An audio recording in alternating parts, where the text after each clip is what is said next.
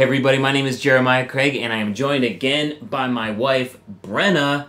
Brynna, what are we looking at today? Today we are getting into the Johnny Ringo booties. Let's get into it. Old boots got soul, and I carry on this way and we get better every day. Alright, so this is a quick impression of the Johnny Ringo booties. And Johnny Ringo is a company that's not making boots anymore. They are no longer in business. However, you can still find their boots like we did online or at thrift stores. And there's not much information online about Johnny Ringo, but I did talk to Jose over at yeehawcowboy.com because he used to sell these. So this was apparently Old Gringo's lower price level boots, and it looks like they are pretty well made and may have just failed because of lack of marketing. What do you think about them? I wouldn't consider these lower price. When I think about a boot that has a Goodyear welt, which you can clearly see here, a nice soft leather lining, stacked leather heel, you definitely have pegs and nails in here.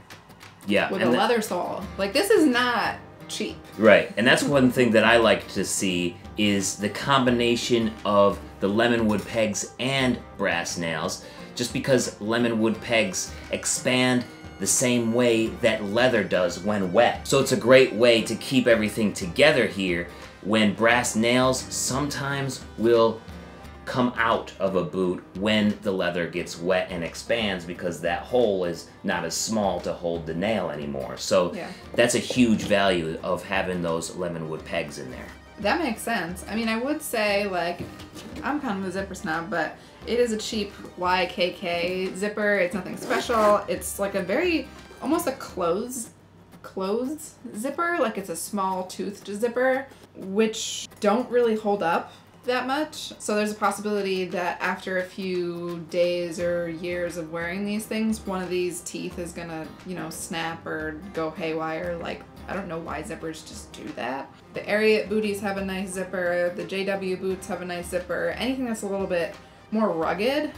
This is not a rugged zipper, so you have to be careful with this. Let's talk a little bit about the leather that these are made out of, because it seems like a distressed leather. It looks so weird. Yeah, I kind of like that. It's very organic. I will say that the like the thicker patches of the, we think this is maybe like an epoxy. Yeah, it seems like they dripped epoxy or something on this because it's asymmetrical. I mean, if you look at both boots, each of them have different markings. So they might even just have had a person in a part of the factory just like slopping it on in different ways. I mean, you could print an asymmetrical fabric. That's not completely out of the question. True, but I have seen these online in other pictures trying to do research about this, and they all look different. Like, I don't think I saw the same configuration of how the epoxy is slopped on there. I think that's really cool, actually. That means you're getting something that's a little bit more unique. What do you think about the color? I like the color. I think the grayish tone, the dark gray, I guess we could call that, is nice. I think it'll go with a lot of different stuff.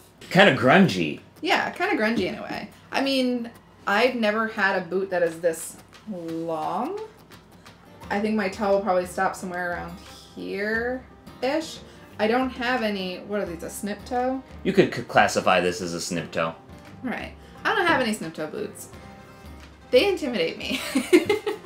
But I'm excited to see what they look like on. We got these at Goodwill for like 30 bucks, but I think they originally were going for like 150, which this seems like pretty good quality for $150. Yeah, and they actually have a price tag on them of $99. You can see that there were sticker marks on the bottom where they had put like price tags or whatever, but they're still brand new when it comes down to it. No one has worn these. No, and these are gonna wear away really fast as you wear this boot. Yeah. You ready to try them on? Let's do it. So we've got the Johnny Ringo epoxy drip booties on. They are definitely comfortable. That leather sole is nice. Thin, I wouldn't say it's like walking on clouds or anything. The zipper was no problem to get on. Definitely tight. No one's worn these before, which is something we love in a Goodwill find. The toe is definitely more toe than I've ever owned. It's a look. I feel a little bit like an elf, but I think that I'm a stylish elf, so I accept it. I think they're very light. They don't like weigh me down like some of the other booties that I have that are like a little bit of a thicker leather, thicker soles, things like that. They're pretty comfortable. The heel isn't too high. And I would say they're true to size. They're a 6.5B is what it says inside. That's my size. The leather feels maybe a little bit thin. So I can tell that they are going to stretch. So I probably will continue to wear like thin socks with these. It's more of a look that I'm used to, but I think that the snip toe looks good. Not the most comfortable thing I've put on my feet. I think the Ariats are a little bit more comfortable because they're just built to have that nice cushy insole. These are definitely more of your traditionally made boot. And at the cheaper price point, that definitely makes sense. I think the Ariats $200 that we tried on, and these would retail at $150. So in that extra $50, you are getting like a nicer zipper, nicer insole, things like that. I've got jeans on. I think that they definitely look a little bit better with jeans. I think that's a little bit more my style of how I would wear them. Makes them, I have on my Lucky brand jeans. You guys can see the review for those here. I think if I was gonna wear these, I kind of like that the jeans flare out a little bit, cover up some of that boot, give it more of like a streamlined look, which I think is cool.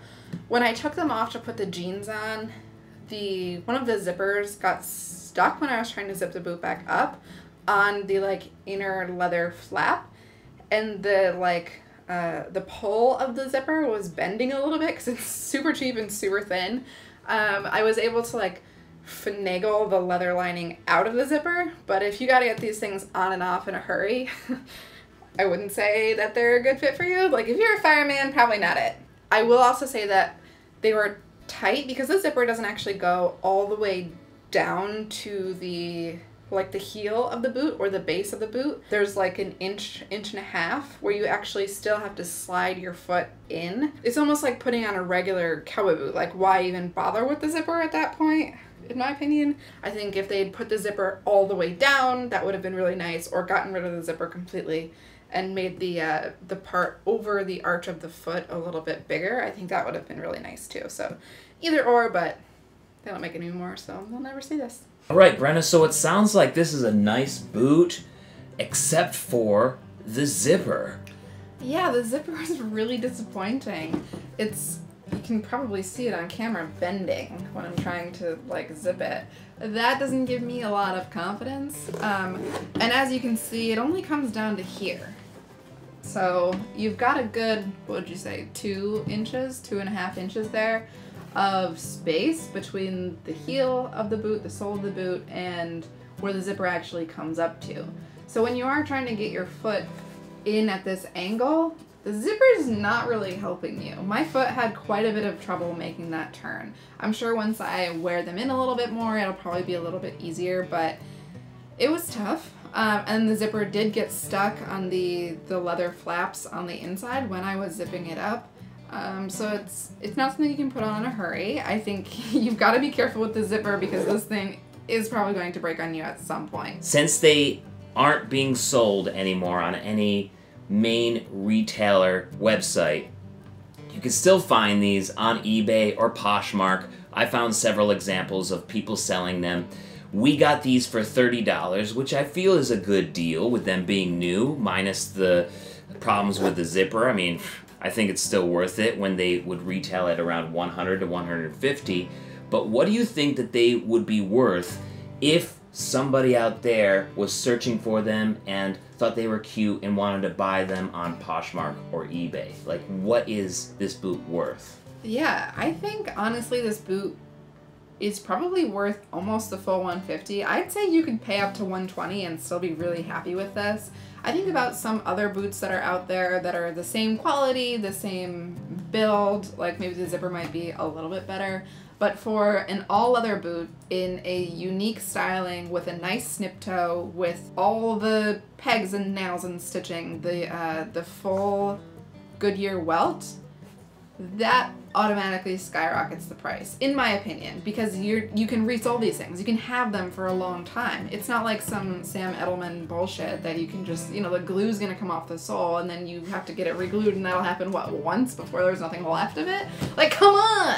And those things cost $275 plus. So what is the point? Rip off. Yeah, it is a ripoff. I don't think women understand, like, you can have good boots that don't cost as much as fancy shoes. Like, this is a great boot. Like, and it's a no-name. And it's a no-name. Like, you don't need... And it's unique. Who else is going to be walking around with boots that look like this? Absolutely no one. I like that. I think that's cool. So I would say, honestly, go up to $120 if you see a pair of these things. If you see one for, like, $150, know that you'll probably be a little bit annoyed that the zipper isn't higher quality, but honestly, up to $120 feels like a good price point. If you find them on sale and they happen to be $75, you should absolutely buy them, because I think that these are worth way more than $75. Definitely worth more than $30. Definitely worth more than $30. This was a good find. I'm glad we got these. Yeah, at $30 we could have these things resold 3 times and still be under what the original price point was, so I'm happy.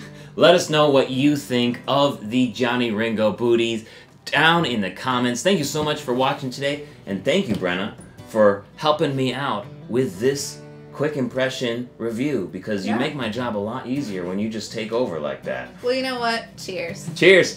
See you later. Peace. Johnny Ringo, Johnny Ringo, where did you go, Johnny Ringo? You might be out of the industry, but if you see these boots on the street, now you know about Johnny Ringo. Thank you so much for watching today. My name is Jeremiah Craig. I'll see you next time. Don't forget to subscribe. The icon is right down below. You are the best. Have a great day. Peace.